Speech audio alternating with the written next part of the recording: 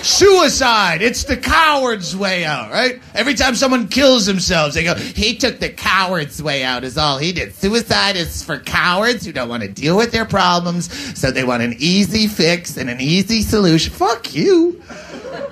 First of all, life is like animal porn. It's not for everybody. It isn't. It's sad when kids kill themselves because kids didn't really give life a chance, but life is like a movie. If you've sat through more than half of it and it's sucked every second so far, chances are it's not going to get great right at the very end and make it all worthwhile. No one should blame you for walking out early. Every time someone kills himself, he took the if it were a coward's way out, everyone would be doing it. Come on, how many brave people do you really know? There'd be no more root canals or IRS audits, AIDS tests. No, I seen the chicks you fucked. Take the coward's way out on that one, man. You don't even want to know.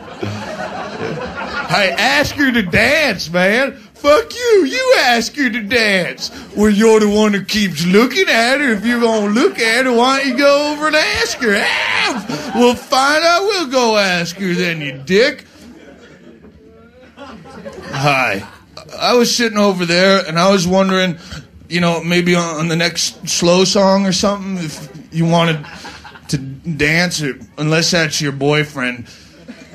I'm sorry, I'm just not really good at this. Boom! Oh, he took the coward's way out. Clarence is a pussy.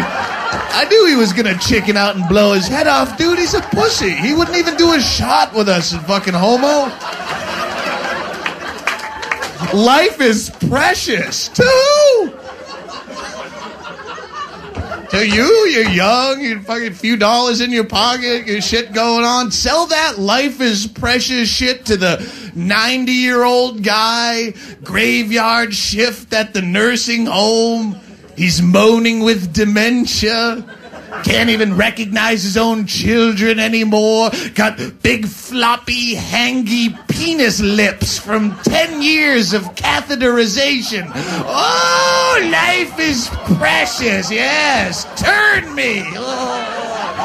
Oh, I savor every sunrise. Could you empty my bag? It's leaking on the blanket.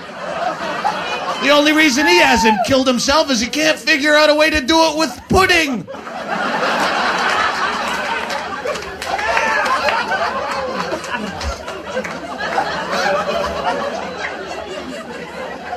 This is a nursing home story. This is a little over a year ago.